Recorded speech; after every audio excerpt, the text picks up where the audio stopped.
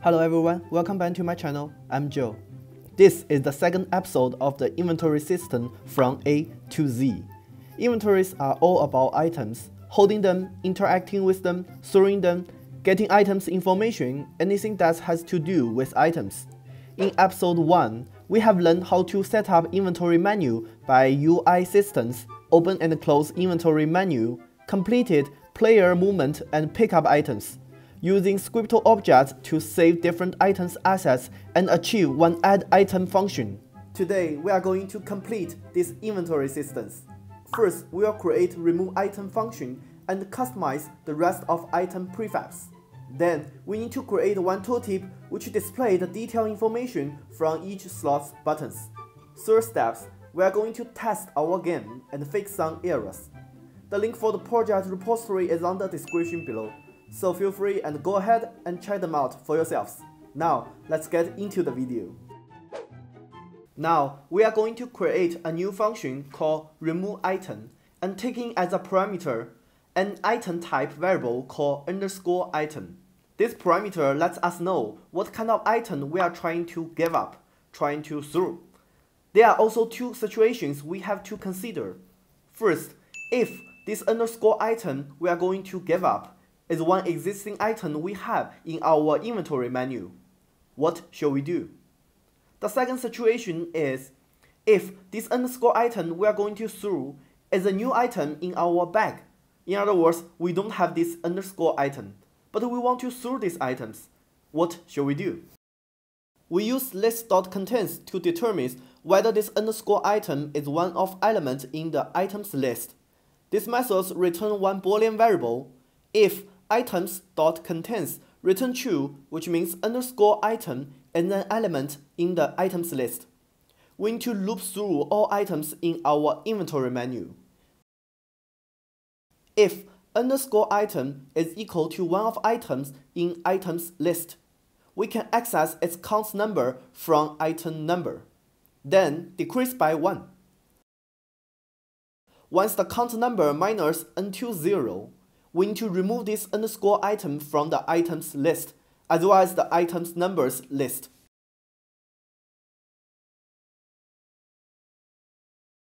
Otherwise, in else statements, there is no _item in our bag. We can simply put debug.log to test it.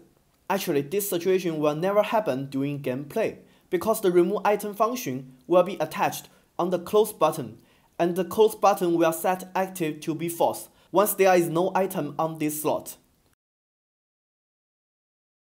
Finally, don't forget to call display item function. We can press the keyboard N to test remove item function. We create one temporary item type variable for test. Later, we'll remove the update function and this item variable.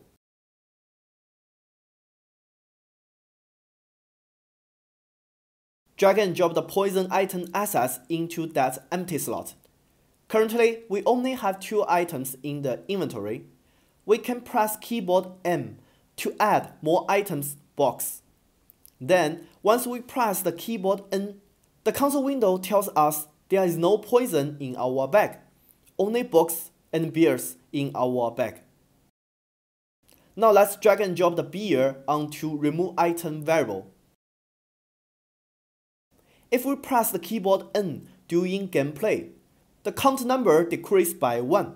Once the beer count number is equal to 0, item beer will remove from items list as well as the item number list. Cool. However, beer items still display on the game view. Back to Visual Studio, we have to change some logic inside display items function. In this case, the reason why we cannot see the correct items is that we did not update our items correctly once we threw these items. We have for loop all items in our game. Actually, we should for loop all slots in the inventory first. Once I is less than the number of item elements in the items list, we will copy and paste this part in here. In else statements, if I is greater or equal than items.count. In other words, there is no item inside their slots. We can copy and paste this part in here. In order to represent there is no item in the slot, change the color alpha channel to 0 and assign none to the image.sprite property. Also, change the count text alpha channel to 0 as well. Assign null to the count text property. For the close button image, set active to be false.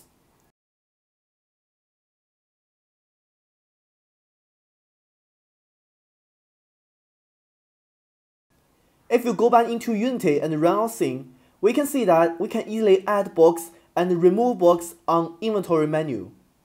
Now we leave the last box in our bag. The value is 1 inside item number list. Once we press the keyboard N again. Nice! We successfully update the items and shuffle the inventory. This time, we would like to add poison when we press M, remove beer when we press N.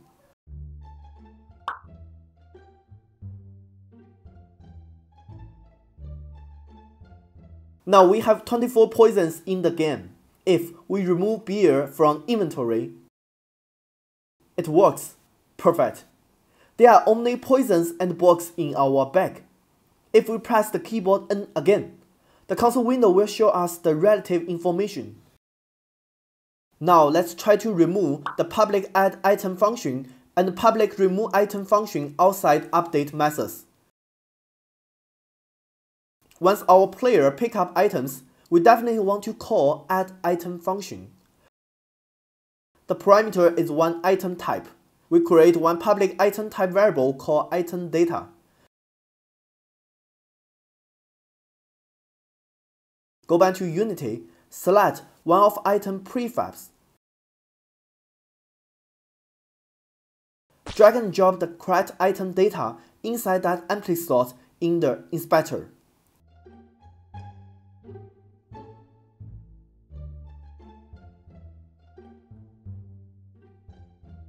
If we enter the play mode, we can see that at the beginning of the game, we have 3 boxes and 8 beers. We can control the player and pick up 1 book. Now we have 4 boxes in our bag. Cool. Now this time, select the poison game object and duplicate it several times. Then test again.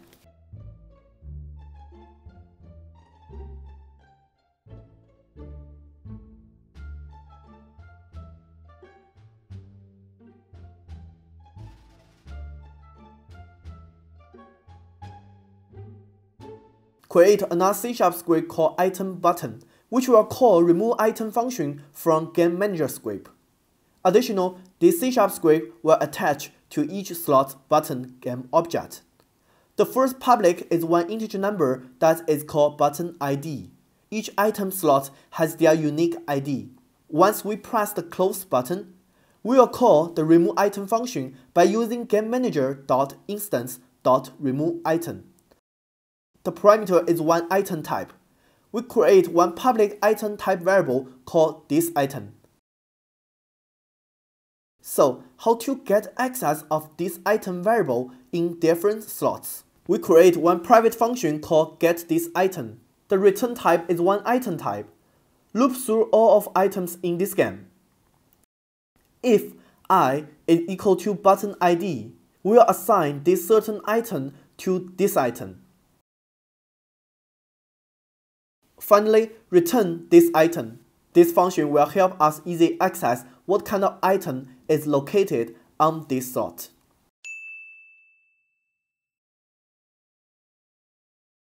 First, let's delete the rest of slots and only leave the first one. Search for item button component. Go to close button image and add button component. We are going to add onClick event, so drag and drop my slot game object in these slots. And I will go up to the drop down menu and select close button function. If you don't see this function here, making sure you have set it to the public inside of your script. Then select our slot game object and duplicate it 20 times. Don't forget to drag and drop all of new slot game objects onto these empty array slots. Set each item button different button ID.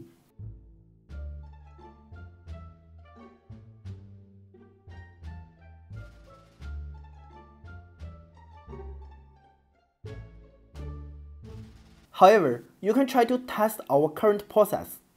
We cannot remove items during gameplay. The reason is that inside item button script, we use getThisItem to get access of the detail item in this slot. However, inside close button function, the parameter we should use getThisItem instead of this item because this item is known. It's empty at the beginning of the game. We didn't call getThisItem function in the past.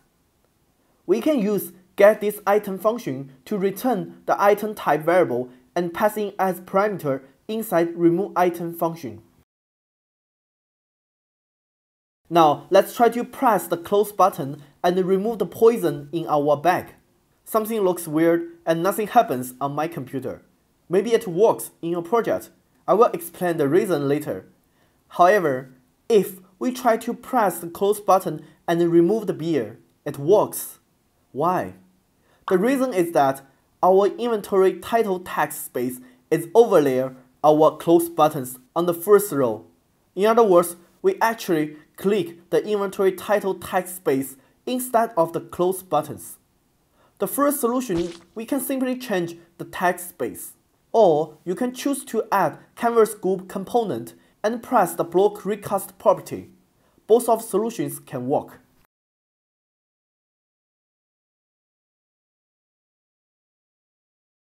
If we have a bunch of items in our bag, once our bag is full, we cannot pick up any items anymore. So this is the reason I created 22 items. So we can put if statements inside pickup item script. Once items count is greater than slot size,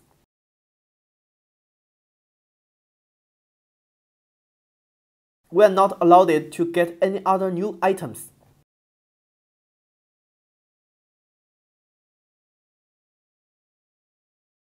Now, it's time to create another item prefabs for our game. Here, I create all of 22 items. We need to add each item access information.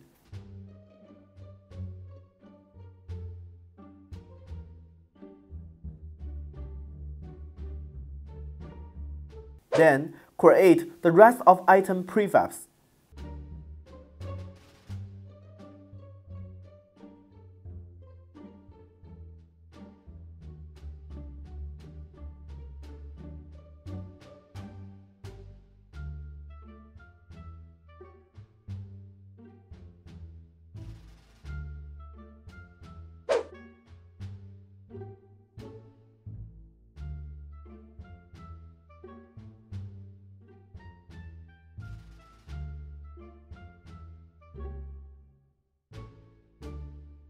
After that, we can run our scene and look at the game view.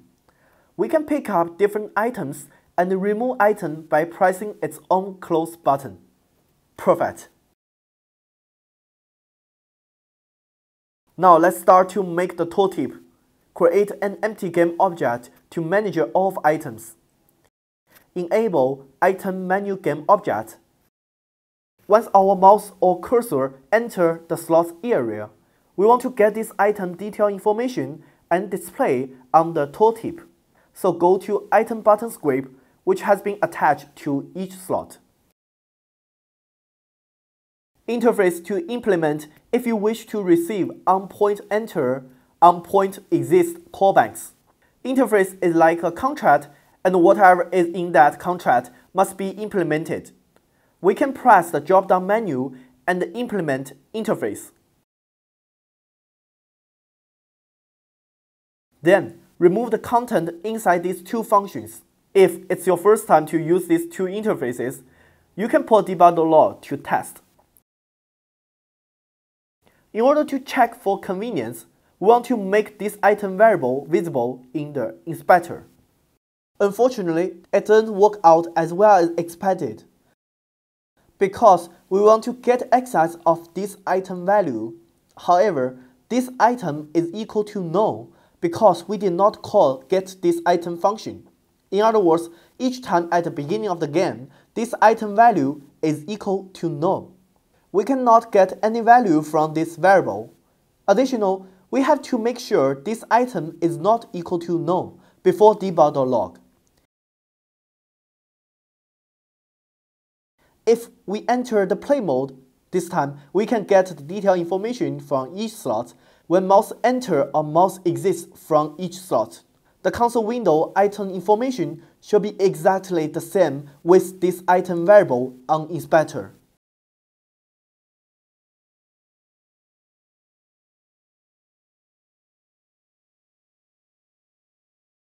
Select the inventory background image. I will create one UI image and resize it.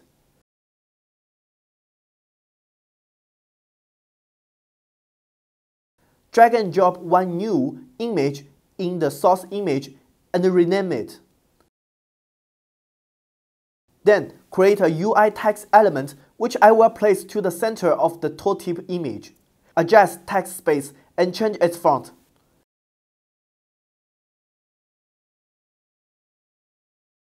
Add outline component. Create C# script called Tooltip. Before we get started, let's import UnityEngine.ui so we can create and modify UI relative variables. Then create one new text variable called detail text to hold a reference to the UI text component on our UI text game object. At the beginning, we want to hide the tooltip, which means set active this game object to be false. This script will be attached to the tooltip UI image. Then we create two public functions to show or hide the tooltip game object. Create another public function called update tooltip and take in as a parameter one string variable called _detail text. This parameter lets us know we are trying to collect the detailed information from each button. We can simply write detail text.text is equal to _detail text. Create one public function called setPosition, and its parameter is one vector2 type variable called _position. Inside the curly brackets, transform.position is equal to _position. Actually, we should write transform.localPosition. I will fix this error later. I will drag and drop the tooltip C# script onto tooltip UI image. Then drag the tooltip text into that empty slot. Go to item button script. Create one tooltip type variable called tooltip. Once the mouse enters this button area, we want to not only show tooltip, also update the text information above. We can simply display the item description first. Later, we'll use stringBuilder class, which represents a mutable string of characters. Once the mouse exits this button area, we want to hide the tooltip and reset the text information. Bend to Unity, select all slots in this project. Drag and drop the tooltip game object into that empty slot. Now we can delete the serialized field and make this variable invisible on inspector. We can run our scene and look at the game view.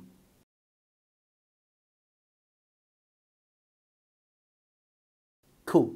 This time, we can receive each item detail information and display on the tooltip.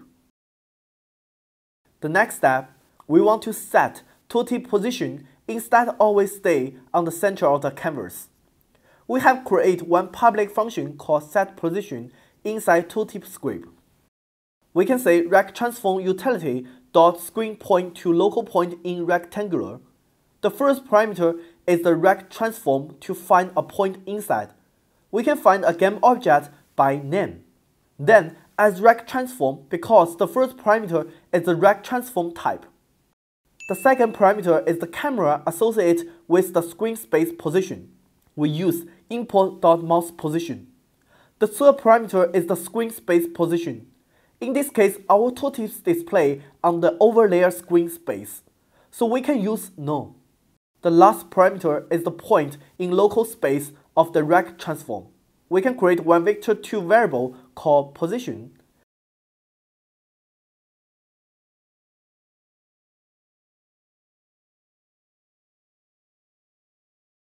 Then call setPosition function, and its parameter is that newly variable. Making sure it should be transform.localPosition instead of transform.position. Transform.localPosition can represent the position of the transform relative to the parent transform. In other words, Tooltip game object, its position should be relative to the inventory background image game object.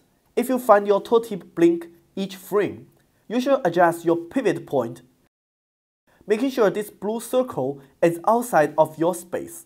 The pivot point determines your tooltip's original position.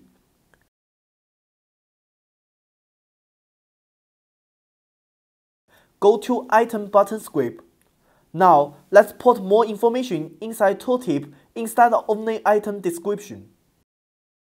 Let's create a new function called getDetailText, which returns one string type variable. I will take in as a parameter an int type variable called _item. This parameter will let us know what kind of item information we are going to get.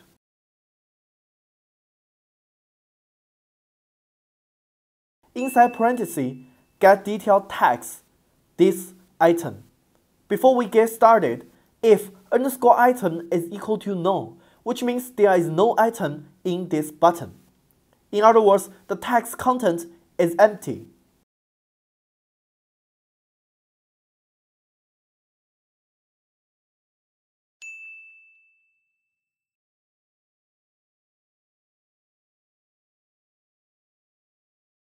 Let's import system.text so we can create string builder class instance.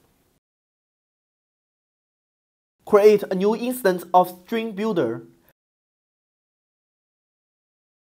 Append format methods appends the string returned by processing a compositive format string which contains 0 or more format items to this instance. Each format item is replaced by the string represent of a single argument. We use curly brackets 0 to represent the second parameter value. \n allows us to break a new line. Before we get started writing other information,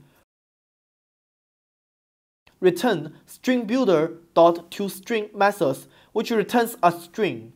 It internally converts characters buffer of the string builder into a string object. Likewise, we can use the same step to display the item description by using append format methods. If you want to add more information in one line, we can use curly brackets 1. Then create the third parameter. Save my script and switch back. We can get each item detail information on Tooltip. Perfect. We can use rich text to incorporate multiple font styles and sizes. The markup system is inspired by HTML. The basic idea is that a section of text can be enclosed inside a pair of matching text.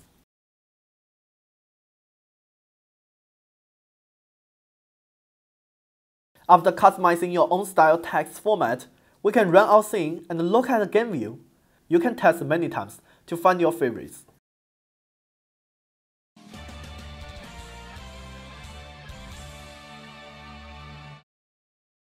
It seems like we have completed our inventory system.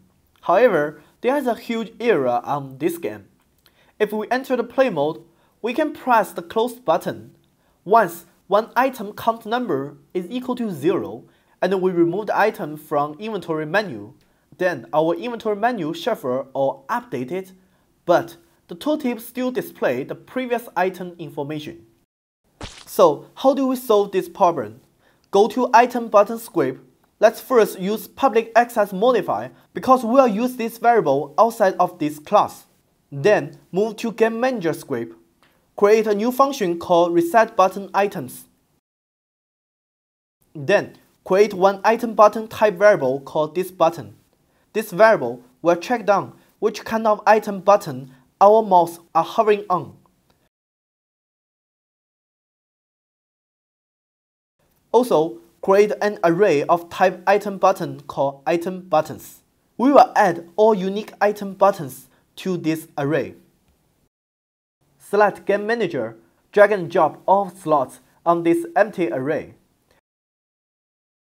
inside reset button items function, loop through all item buttons in this game. Once I is less than item size, we will assign each item type variable to each item button public variable, this item. Otherwise, set this item to none. Then call this function inside remove item. Go to item button script. Once we press the close button, we will update all of items. This item is equal to get this item function. Once this item is not equal to none, we still display the tooltip. Otherwise, we have to hide the tooltip.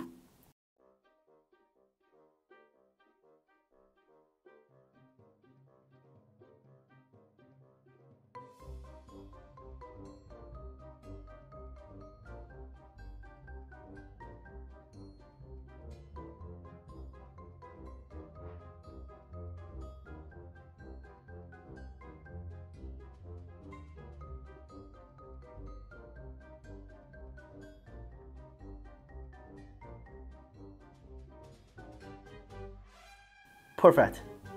Alright, this is the end of this video. I will upload the detailed process of the inventory series in the next few days.